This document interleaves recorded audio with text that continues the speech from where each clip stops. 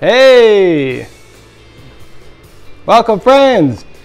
Listen, this isn't really the start of this week's vlog, but I just wanted to say I'm actually doing the last section of the vlog, and it's an extra section of the Triumph twins this week because in only 5 days they really changed. And I wanted to let you know at the end of the video we're going to show you the Triumph twins now. So hang in there till the end and subscribe to our channel here, folks. Give it a thumbs up. Let's start the vlog this week. A little preview.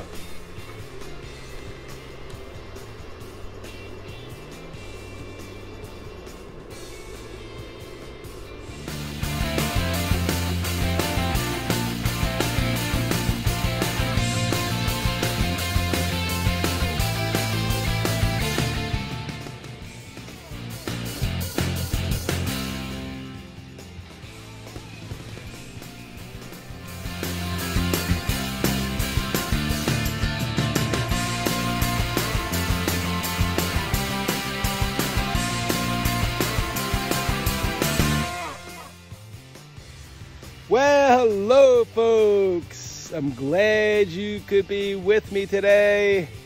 Max Raphael here. Welcome to the vlog, week 11. And here I am this afternoon in the rain.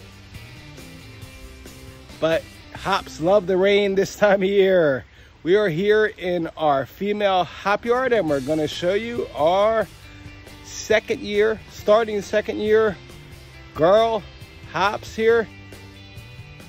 Well, we managed to clean up the whole Hopyard, at least the part that has plants. As you can see right here, there's no plants in this little patch, so we haven't bothered. Out there we have 2 rows. It's going to be all hops babies. We still have to clean up, but look where our plants are. All clean, waiting for our mulch, which is going on in the next day or two when it stops raining. I want to show you our plants here. This is our pubescent, which hasn't done much. We have 3 crosses here. These are our Rocky Neo Mexicano with Comet, and you can see they are starting to pop. Almost everything's starting to pop. Something really cool I thought I'd show you here. This Alpha Aroma. Now, we had an Alpha Aroma in our male Hopyard. It really kicked ass. Look at this thing. This is only after 1 year in the ground, and it is giant. And I'm gonna have to cut that stump off, I think. But man, it's pretty. This is the biggest plant in our Hopyard now because every plant started last year. But I want to show you something else really cool. You can see it. Right there is the smallest plant in our Hopyard. It's a plant that started from seed. So apparently a seed fell from one of the cones from last year. It vernalized over the winter and popped. There's a long story with some of our plants, our OP, which is open pollination crosses from 2018, or just that. But another time I'll tell you that story. These are our experimental top secret hops babies, which start in the second year, and they really sucked last year. But damn, they look good now. HBO 98 is starting. Another couple experimentals, a Magnum. A couple more Rocky Comet crosses. Coming over here, check out our Zeus. But bam! She's ready to go. This I'm really thrilled about this year because we had this Brewer's Gold. I planted this real late in the year. It was a cutting from the USDA, and it was this right here was the only part of the plant. But look, woohoo! No way I thought that thing was going to make it through the winter. I haven't found the actual USDA tag for the plant. So, a nice Chinook. You can tell the difference between the first year plants that I planted from a plantlet that I had made from USDA cuttings, the Nugget, and from our seedlings. Now this Triumph versus Rocky was pretty good last year and starting to kick. And a lot of these are open pollinated here, which again were seedlings that just fell. And I found in the Hopyard a triple pearl. That thing kicked ass last year. And it's going to kick ass this year, shortly. This is really pretty. Check that out. Purple asparagus popping up. Them things look ready to eat, Centennial. And coming to the end, these are all our own varieties that are going to be kicking ass this year. I can't wait to see what they look like, what they smell like, what they taste like. If we hit any jackpots on anything really special. I want to talk a little bit about this contraption right here, which is part of our trellis. I'm gonna back up here and let you see what we have is a trellis that we retract, which means we lower the wires, folks. This for us was a game changer. No more climbing a ladder. Don't need no kind of elevation. I lower and raise the wires, lower the wires to tie the strings, raise them to pull the plants up. I lower them if I have to look at something at the end of the year in order to harvest. Same thing. This week we're going to be going over our trellis. We're going to check the trellis and irrigation system and talk a lot about that in the next vlog. We're going to do a tip how to build a retractable trellis. Could even be simpler than this, with just one post. So, here's our girls. Our Hopyard, female Hopyard is really hopping. Let's go inside in the hops world. Hey hopsters, here I am, yes, smiling. I don't know if you can see here in the envelope. This is male pollen from wild male plant from France. Thank you, my friends from France. And we are going to dab these burrs into the pollen simply.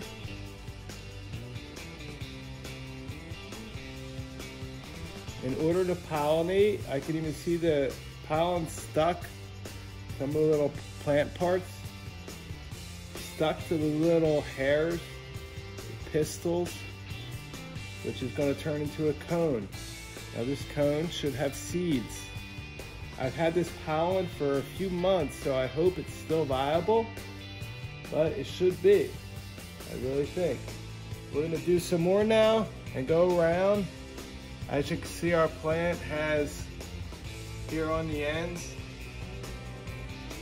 we'll show you all the little white hairs starting. There's almost a cone formed here up underneath the light. See that, baby?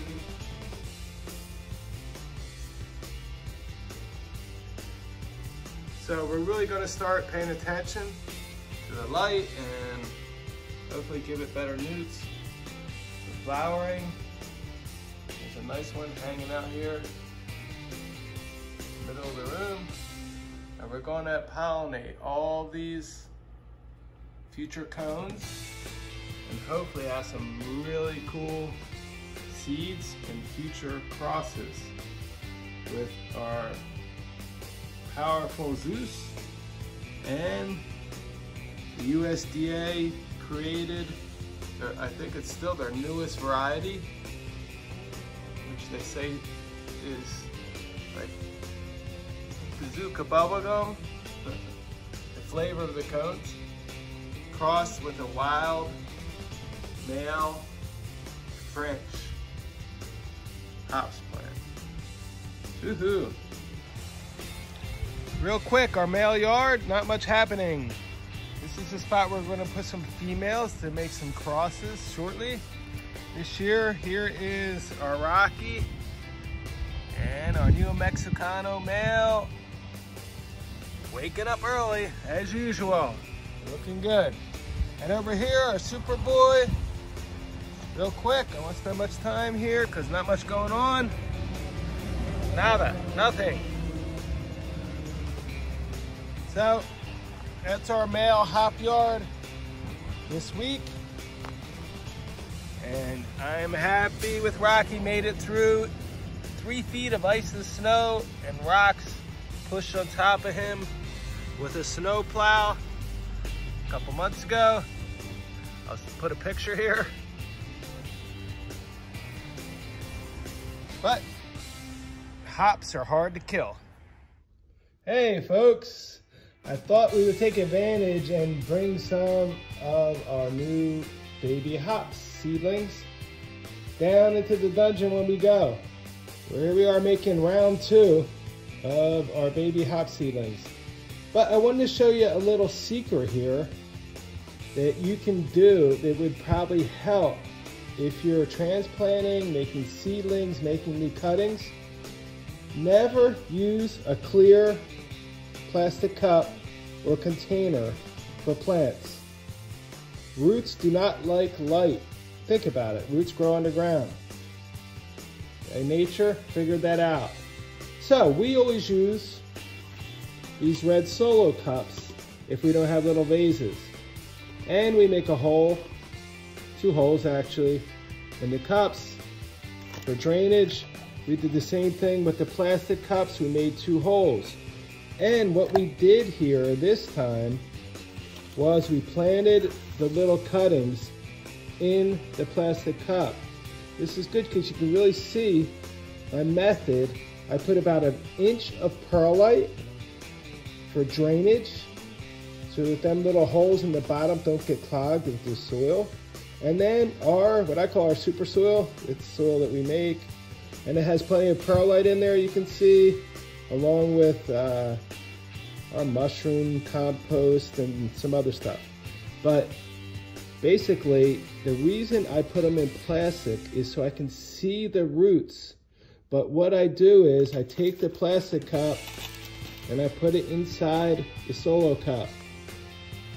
Okay, so I only do this for maybe a half a dozen or a couple of each variety maybe, just to make sure that the roots look good. If you're trying to figure out how much water to give your plants, you can tell better if the soil's dry way down at the bottom, because sometimes it'll look dry up top and it won't at the bottom.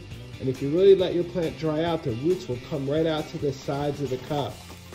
So it's a really important little tip if you guys want to learn how much water and if your roots of your plant are growing correctly. So let's take these bad boys. What are these? Zeus and USDA 19058, our Superboy. Over here also we have some Chinook crossed with our Superboy. These are going to be part of our male program.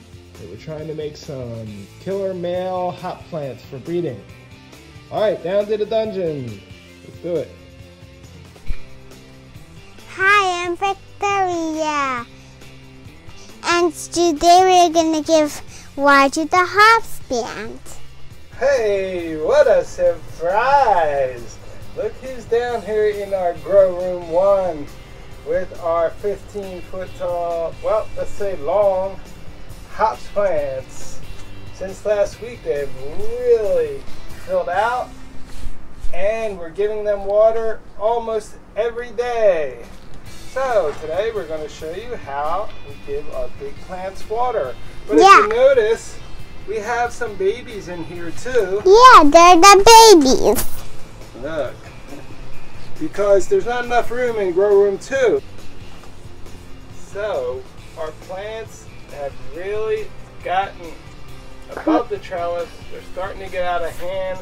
I actually quit training them because we are about to turn out the lights, folks. Mark this date, March 31st. Will be the time we turn the lights back to 10 hours a day. And let's see if these babies flower and how long till the first birds. But first we're going to go into grow room 1 because them plants, them little hops babies are going crazy. Right? Let's go.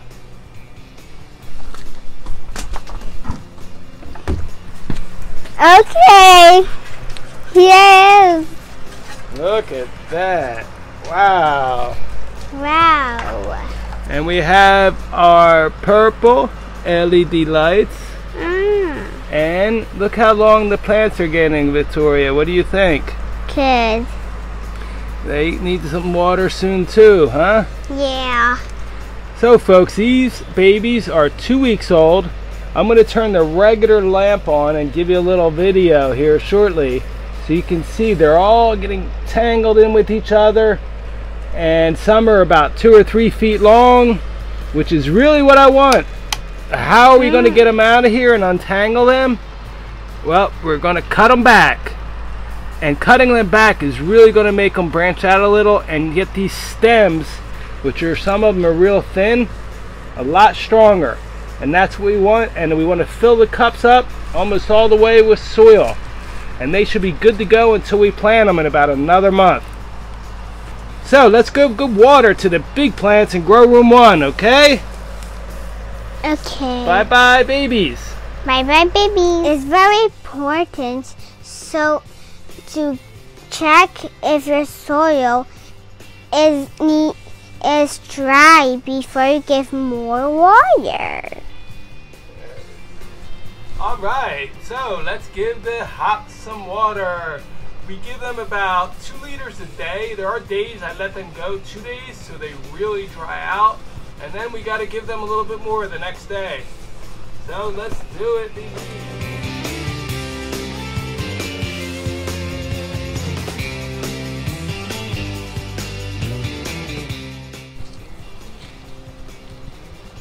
Okay, Vivi, thank you so much for helping water the big plants.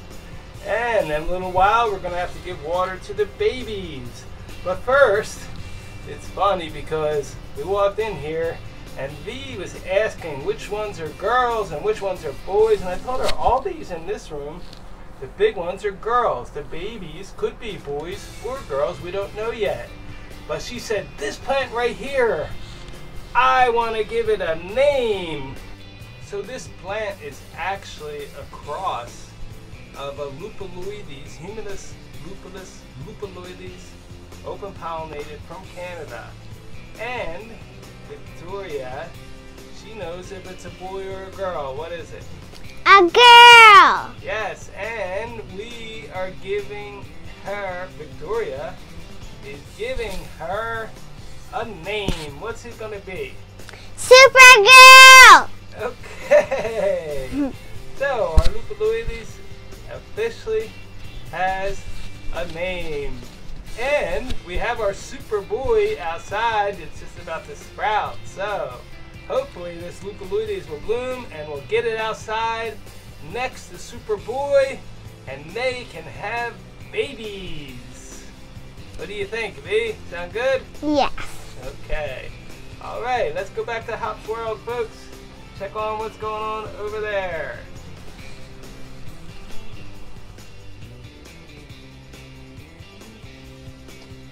Well, here we are at the end of the vlog, folks, and check out that cone. That was just a burr 5 days ago, and all these that were burrs are really turning into cones.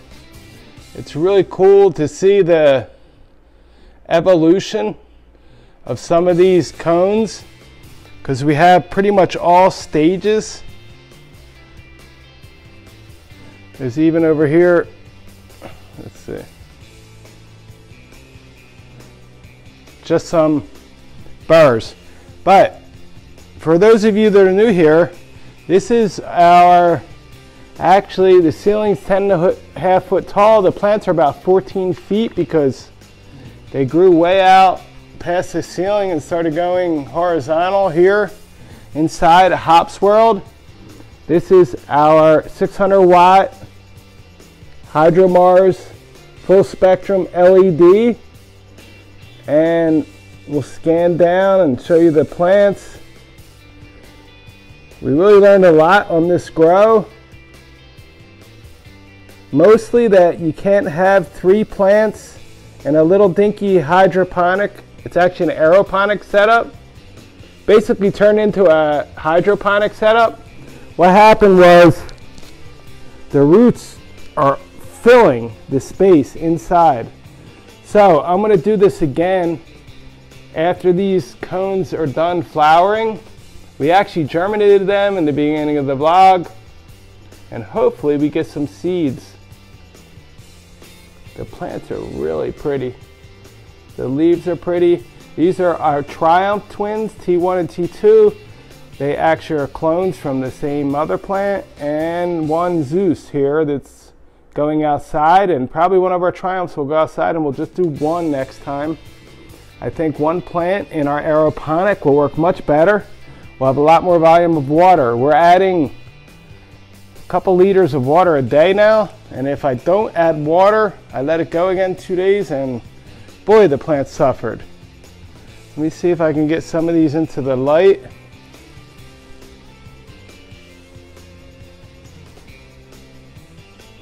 This cone is halfway there. Let me see, this one here really looks cool. It's worth it to try to get a good look at it. This is a hops cone that is almost formed completely. It still has the little white hairs from the burr, and right next to it, a fully formed cone. You could see we had a lot of re-vegging. We had too much nitrogen. I kind of gave up on these. If you haven't been following along, I didn't think they were going to flower, and then they did flower. So that's why you see the cones have some extra foliage at the bottom. I actually let them dry out with water twice. It was a mess, but they end up flowering and surprising me. So I'm not sure if I'm going to keep going and letting them flower a lot, or just get these cones and some seeds and start over. We'll decide in the next week or two. But there it is, folks. The Triumph twins. If you followed along, it's been 11 weeks since these things were an inch tall,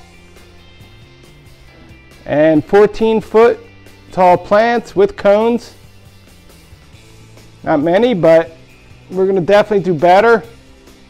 Hopefully next time. We're going to maybe get a EC meter and do it right. It kind of was a test here. But I think I'm going to do something totally different and lower it so the light hits more of the plant. I have some great ideas for the next grow, but I thought you'd like to see our Triumph twins. Difference in only 5 days. One more in the books, folks. Vlog number 11. I'm glad you were with me this week. Don't forget to subscribe. Next week we're going to be checking on the trellis outside and showing you how that works. Cranking it up, cranking it down.